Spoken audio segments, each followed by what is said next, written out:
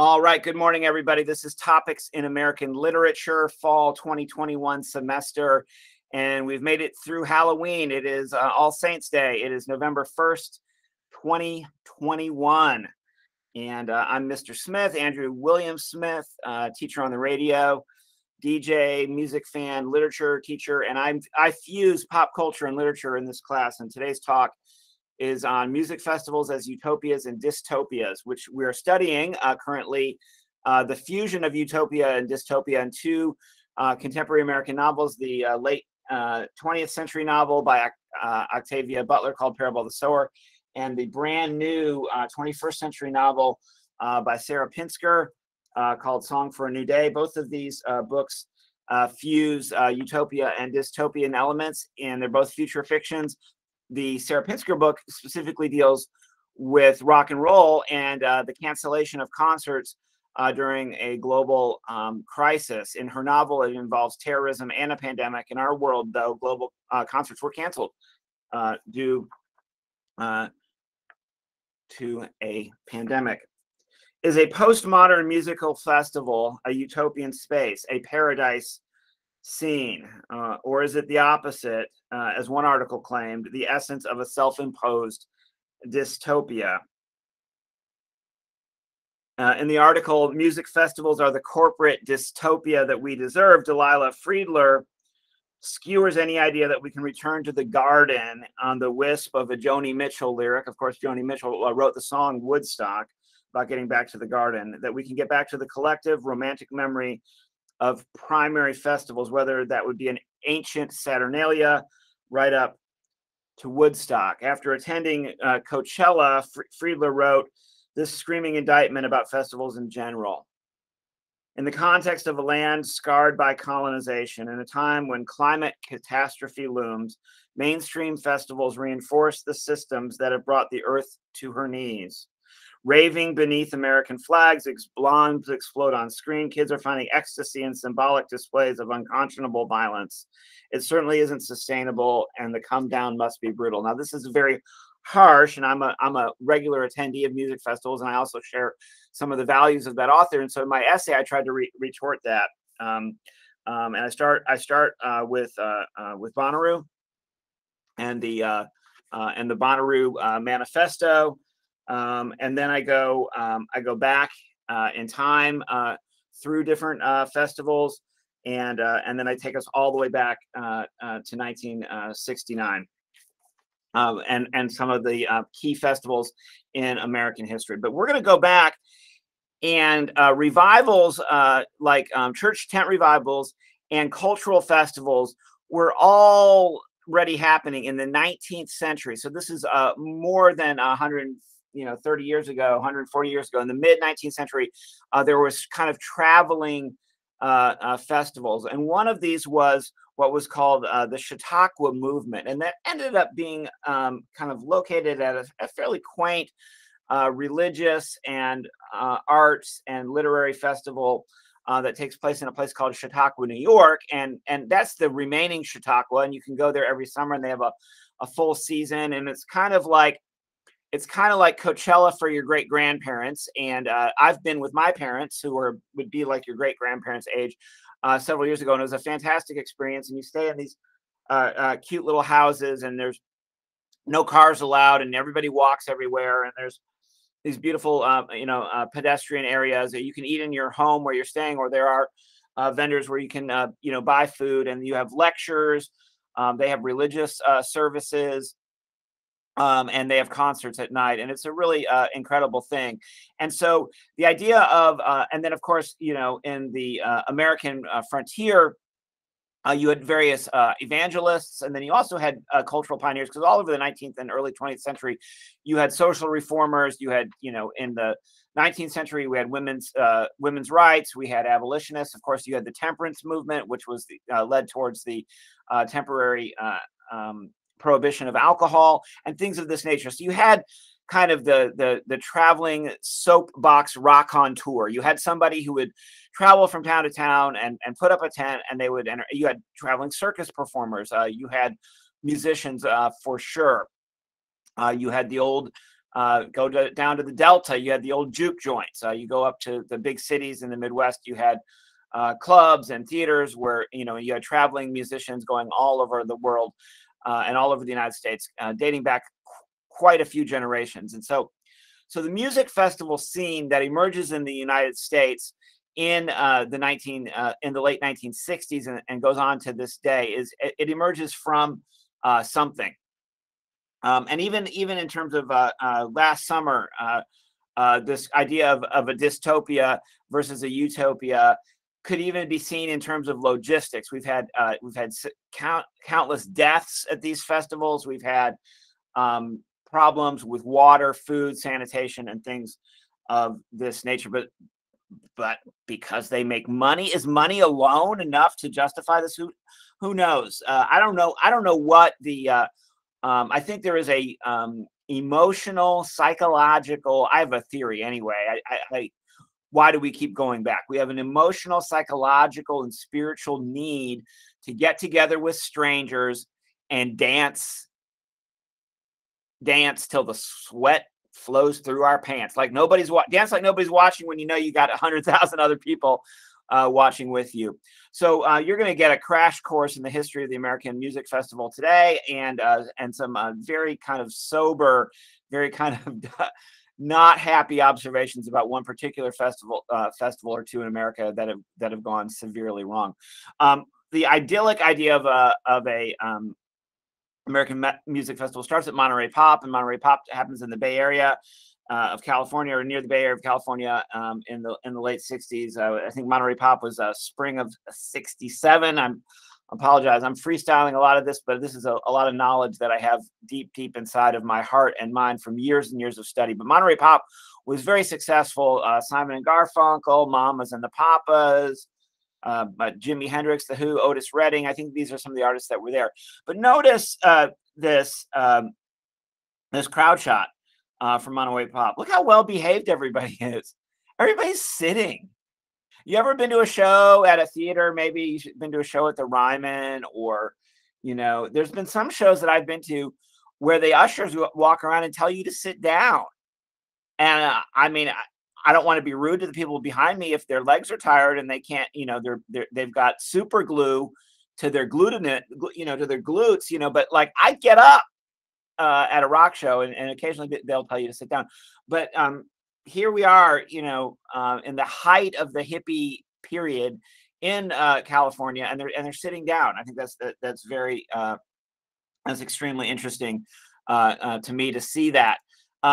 The famous, and I won't spend a lot of time on this this morning because I have some other points to make, but the famous icon of American music festivals is the 3 Days of Peace and Music in White Lake, New York, on Yasgur's farm. And it's actually not in the town of Woodstock. It's actually almost 2 hours from Woodstock. And this summer, for the first time in my life, I made the pilgrimage. I'd left somewhere in Pennsylvania, somewhere, southern Pennsylvania, or was it northern Virginia? I don't remember. I was bleary-eyed and weary because I had actually just attended a music festival in Virginia, and I made a long drive. Got there just before the museum closed. I got to Yasgur's farm. I toured the site. I got to tour the Catskills, which was incredible, and I got to go to the town of Woodstock this summer on a pilgrimage. I should have added some photos of my trip this summer. Maybe if I have time at the end, I'll dig those up and show them to you. But it was an outrageous and wonderful experience for me, a true pilgrimage. But what happened is Woodstock was a hot mess, and they've amplified it into mythology.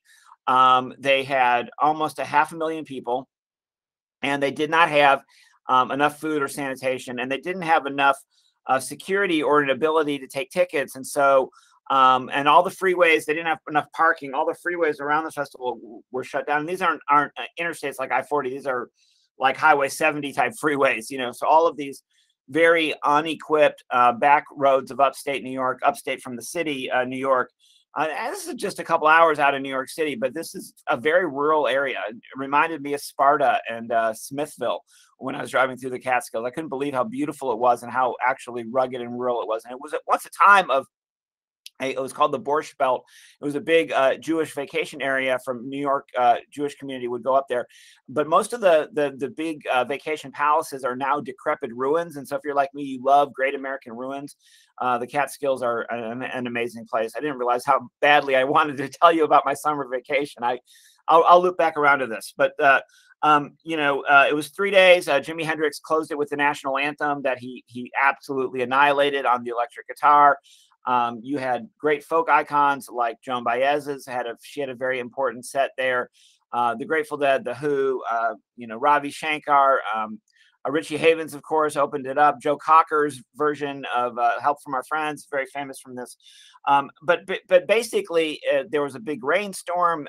There were people sleeping in the mud, people bathing in a lake. It was kind of a hot mess, but it somehow has been elevated to this idea of a temporary utopia that can be created out of nothing, out of thin air.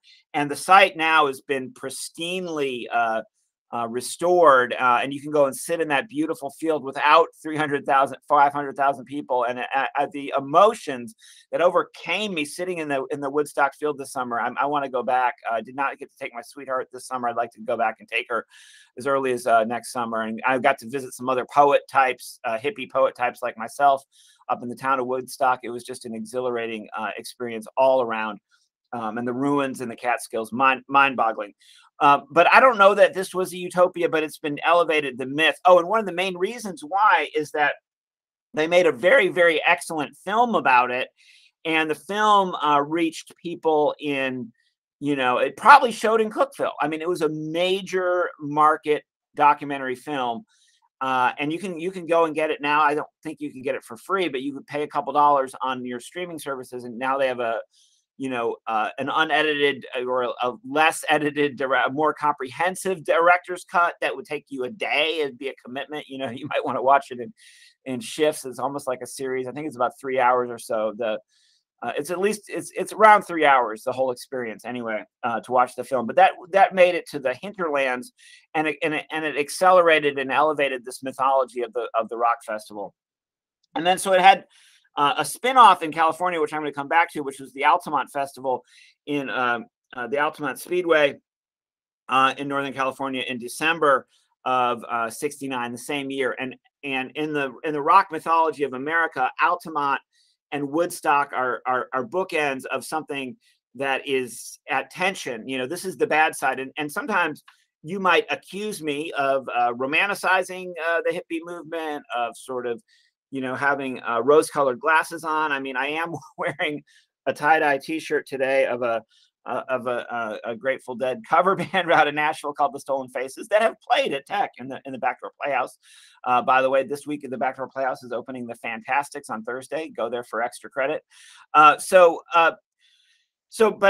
the mythology and the cookie cutter shorthand version of this is that Woodstock was the end of the '60s, utopia, and Altamont was dystopia. But maybe like these novels, music festivals have elements of utopia and dystopia. But I'm going to come back to my critique of Altamont in just a moment.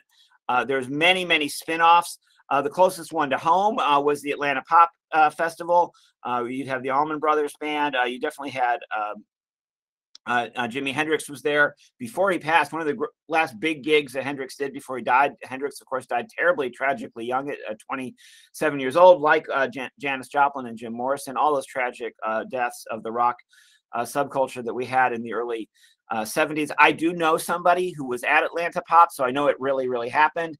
And he doesn't remember it. I mean, it's that old saying, if you were in the '60s, you didn't remember it. I mean, because people were intoxicated, and sometimes their memories are a sketch of that. So that's why I go to concerts sober today, completely stone cold sober, just a little bit of coffee, maybe a little bit of Red Bull, and I'm good to go. So the Atlanta Pop Festival and was a part of a whole movement of festivals that happened all over the United States, and many of them were utter failures. They had one down in Louisiana that was a disaster. So there was not just the Altamont disaster. There was many disastrous festivals that happened. The largest one, larger than Woodstock, was the Watkins Glen Summer Jam in upstate New York. That was three groups: the Allman Brothers Band, the Grateful Dead, and the band in 1973. And I've seen the footage of this. Now, there was no overwhelming, tragedies or fights, or what you could see, but it wasn't, it wasn't glamping. Okay, if you go to a festival today, you can spend lots of money to glamp.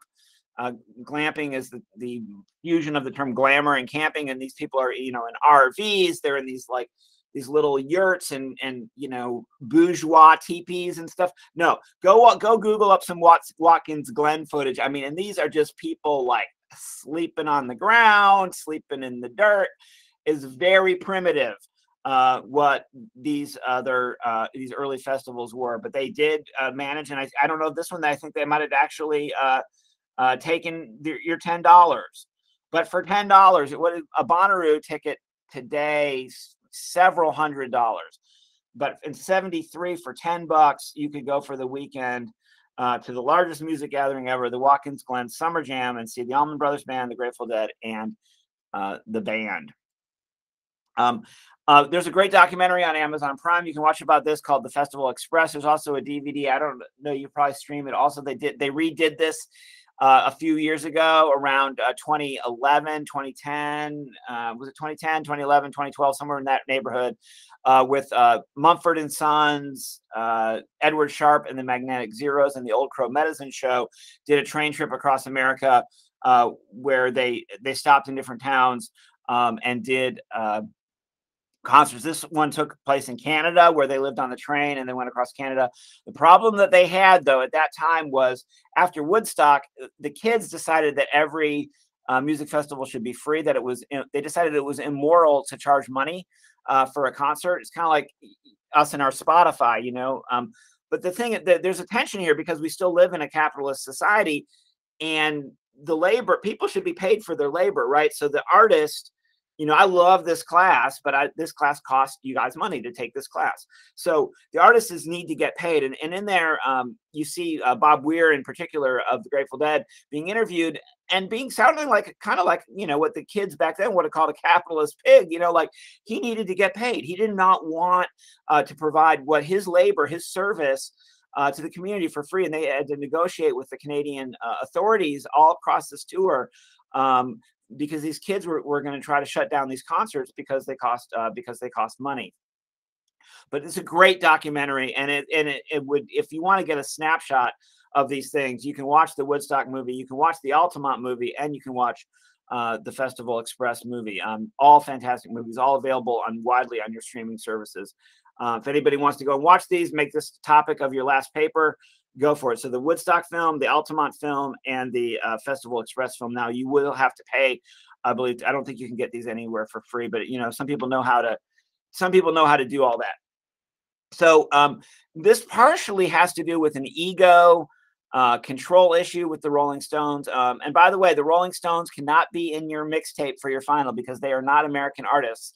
And you have this idea kind of a replay of the American Revolution, the British and the Americans, at war, because basically the Rolling Stones, in a sense, in this story represent kind of the colonizer. They're coming back, and they're kind of, these British pirates sort of kind of ransacking America. But they go to Muscle Shoals. I've time to time had students on this class who are from Alabama, so they go to Muscle Shoals. They record some songs in Muscle Shoals. They tour the United States, and their tickets, I think their tickets were like $10 or whatever. They were like, oh my God, it's so expensive. The Rolling Stones are so greedy. And so they say that they're going to give this free concert at the end of their tour. They're going to partner with the Grateful Dead. They're going to have the West Coast Woodstock. I mean, and if the New York Woodstock was good, the San Francisco Woodstock's going to be better. Wrong. They also had the Jefferson Airplane, the Flying Burrito Brothers. I had an earlier version of this where I played some clips. You have to go out and look those up yourself. But the Flying Burrito Brothers were the part of the curators of alternative country and Southern rock before we had it. Of course, Allman Brothers Band and Leonard Skinner get credited with creating Southern rock. But go back and listen to the Flying Burrito Brothers and the music of Graham Parsons, and you see this country influence. And you listen to the records like Let It Bleed that the Stones and Sticky Fingers that the Stones are putting out around this time. And the Stones are so influenced by American blues and American country music. It's outrageous. And it's quite special to see what Mick and Keith do with the American influence that they're getting from people like traditional Black blues artists like Etta James and people like that, but also from alternative countries from the Flying Burrito Brothers. But Altamont, I mean, the only thing we're going to see really in common here is that everybody has to park and walk a long way, and the attendance is outrageously huge, just like Woodstock. So today a boutique festival is much more corporate. It's just like going to the Super Bowl or the World Series. Go Atlanta. If you're in the watching the World Series, you're cheering for Atlanta, or you're cheering for, what is it, Houston? Or is it over yet? I'm not following baseball like I should. Did somebody win? Did Atlanta? Is it over yet? What's the score in the World Series? But it's like Wimbledon. It's like going to the Kentucky Derby. It's like going to the Super Bowl. It's a boutique for the people who have money. Poor kids can't go to the festivals today. They're just too expensive. Tickets range from very expensive to VIP extravagant. You can volunteer. If you're young and you need a job, you can find it. If Bonnaroo again got canceled this year, 2 years in a row, Bonnaroo got canceled.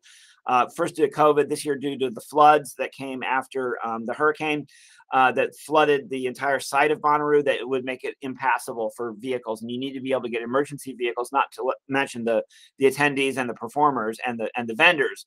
But you have to be able at a festival. Bonnaroo does have an excellent medical tent. They have addressed some of the problems of the historic festivals and have at least made it a safer experience for people who are paying incredible money. So I did get injured once at Bonnaroo, did go to the medical tent. I was taken well care of. So I want the movie version of Woodstock to be true. I want the idyllic version of the hippie movement to be true. But you have Charles Manson, you have those murders, you have all kinds of bad things that happen because of the abuse of drugs. So it's not an all, there's violence and drugs, and it's not all good. It's not all happy. It's not all peace and love and tie-dye t-shirts, as much as I love those three things. So I finally decided to take a kind of an academic study of Altamont, and I read a book by a cat by the name of Joel Selvin called The Rolling Stones, Hells Angels, and the Inside Story of Rock's Deepest Day. Selvin really digs past the assumptions and generalizations as he unpacks in chilling detail and analysis the total horror of the day. So about 4 years ago, I did a kind of a rock and roll summer class that I gave myself in nonfiction, and this was one of the books that I read. I found that Selvin's Searching and Sobering book was so compelling that I could not put it down. I inhaled it. It was a page-turning novel, and I reread it again a year later. I love this book. I think I'm going to teach it actually next semester. We'll go even more depth in my America as a Mixtape class next semester. Please send your friends. 10 a.m. I've got one section of American Lit next semester, 10 a.m. Monday, Wednesday, Friday. Please send your friends this way. So all music festivals can be silly and reckless. They can be decadent celebrations. They can be an unnecessary potlatch. That's a Native American term where you're just, it's just excess for the sake of excess. But there is this sense of cosmic abundance that comes from it, which is the glorious thing of human joy. And the same would be said like of a NASCAR car race, of a University of Tennessee football game at Neyland Stadium has that festive aspect. Contemporary festivals generally range from 20,000 to 100,000 people. Altamont had 300,000. And so one of the things I learned in my study of the earlier 70s festivals is they're just too big. Festivals, the smaller festivals are better. And today when you're having multiple huge crowds, you have multiple stages, and so you can spread them around. We would never imagine a single stage festival for that many people today. And then also they had to move, they kept having to move sites. No one in California wanted to let them have this thing at all. But the Rolling Stones were insistent, and they had their money and their film team behind it. And so they actually had to move it at the last minute. And they literally built the stage in the dark, in the cold on the day before. And the stage, one of the huge errors of Altamont was that the stage was built so low.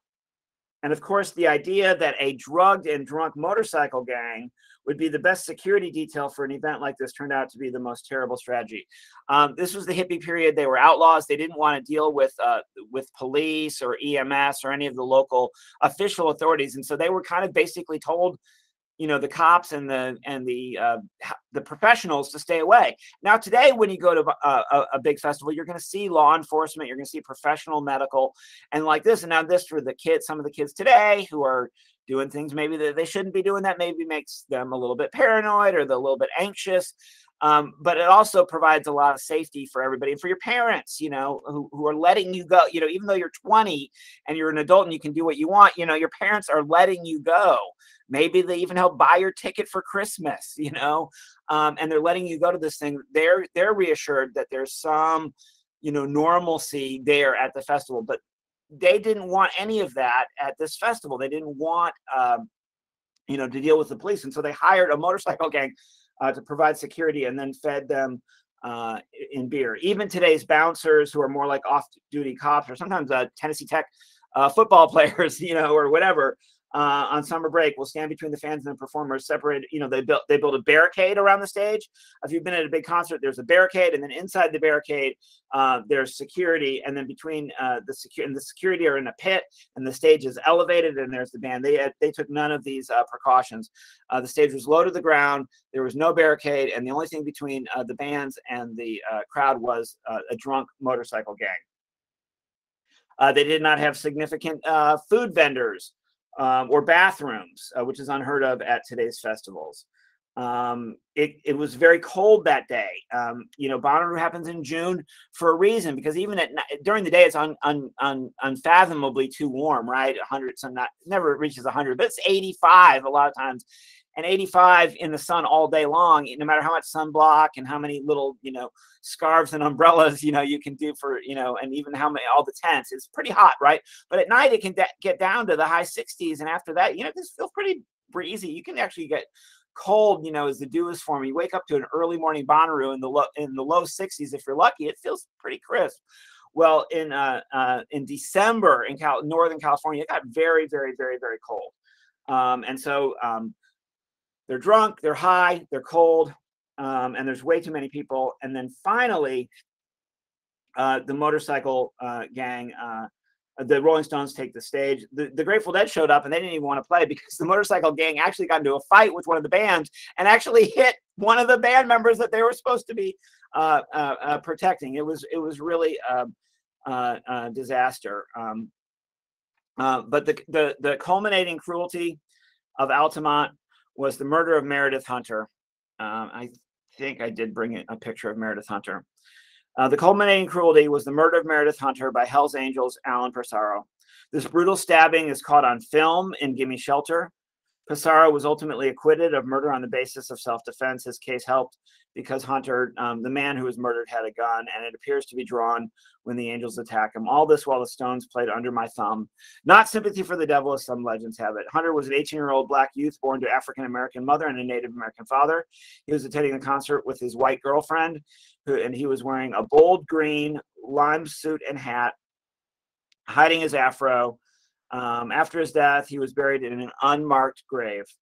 His white killer went free. Today, in the shocking period of unchecked white violence against black youth, Meredith Hunter murder should speak to us in new ways. And so I encourage people to take a look at all of the story behind this. The Stones are a British band that would be nothing were it not for their inspiration from and appropriation of American black musical forms. Selvman's book also documents that the Stones take a huge gate at their shows, but pay their black supporting artists such as Ike and Tina Turner a mere pittance.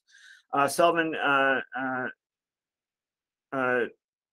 shows journalist Ralph Gleason taking Mick and Company to task as an implied racial or economic imperialism. When I When I first saw the Stones as a teenager in Cleveland, Etta James opened the show. I got to see the Rolling Stones in '81 on the Tattoo tour as a middle school student. So is there a kind of a traditional kind of colonial or imperial exploitation happening between the Rolling Stones, British artists, and the American culture and the American Black culture that their music is so inspired from?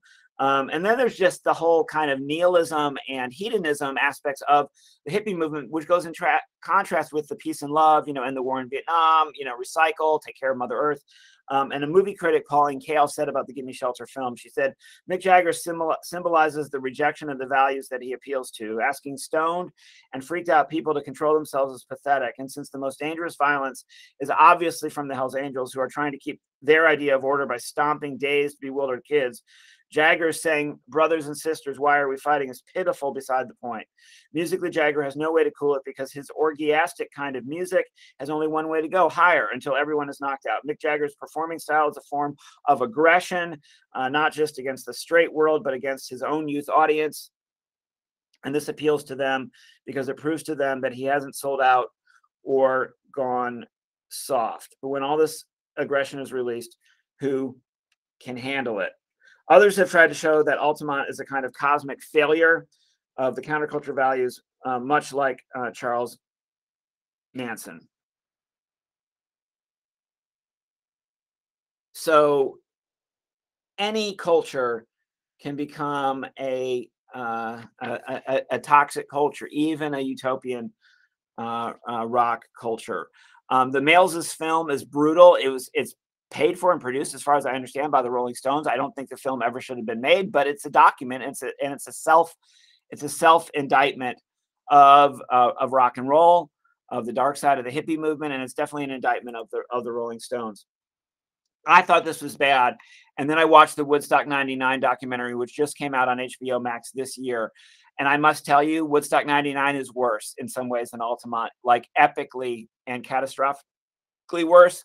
And what we have is kind of aggro metal fused with hip hop that got very popular in the late 1990s. And I don't even fully understand this genre of metal, but this, if there was toxic masculinity, the seed of toxic masculinity at Altamont, toxic masculinity is writ large in Woodstock '99. It is not a easy film to watch. I can't even necessarily recommend the Woodstock '99 documentary simply for the fact of how hard it is to watch and how horrible the behavior of the fan community is at Woodstock '99, and how oblivious Michael Lang, who helped stage Woodstock '69, is. And I say Michael Lang is kind of clueless. He seemed clueless. If you watch the '69 documentary, he seems kind of clueless. And I think he just got lucky. And I believe he's somehow corporately tied to the insignia, and they make so much money just off of the t-shirts and the branding of that, the guitar and all that. 3 Days of Peace and Music, that they make so much of that branding that I think Michael Lang has lived his entire life without having to work a real job because he lives off of that Woodstock brand. But the legacy of Altamont lives on in Woodstock '99, and it's terrifying. And if you watch that, don't show your parents. If you're thinking about asking for Bonnaroo 2022 tickets for Christmas, don't let your parents watch Woodstock '99. They won't let you. They'll come and blockade your driveway and tell you don't go.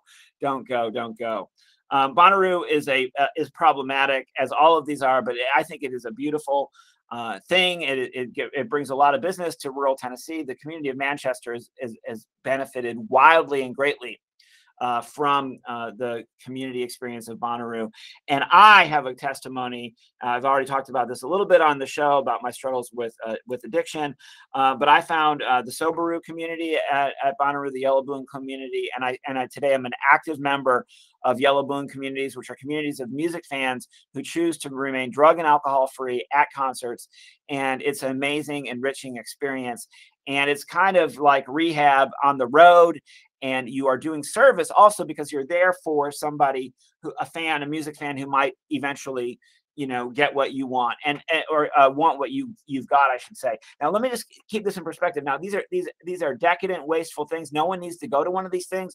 but whether or not I go or don't go, they're gonna go on. And so I try to bring some of my values of recovery. And then also at Bonnaroo, I have participated in Planet Roo, where they have tried to, bring some values of ecology and community and social justice to the fan community at Bonnaroo. It's been a few years since I've been to the farm in Manchester, but I might go back. I've been many, many times. It's been a very positive part of my life. For several years, some tech colleagues and I did some workshops. We actually worked at the festival and brought workshops there as well. But it was really a meaningful experience to me, newly sober in 2009, to find the Yellow Balloon community, which I've been a part of ever since, which meets at concerts all over the globe, especially all over the continental United States, and following several large bands, especially in the jam band community, to provide traction in an otherwise slippery environment. Thanks for coming to my TED Talk on music festivals today. Please stay on the call for just a moment. I will see if I can figure out how to stop recording right now. Thank you, guys.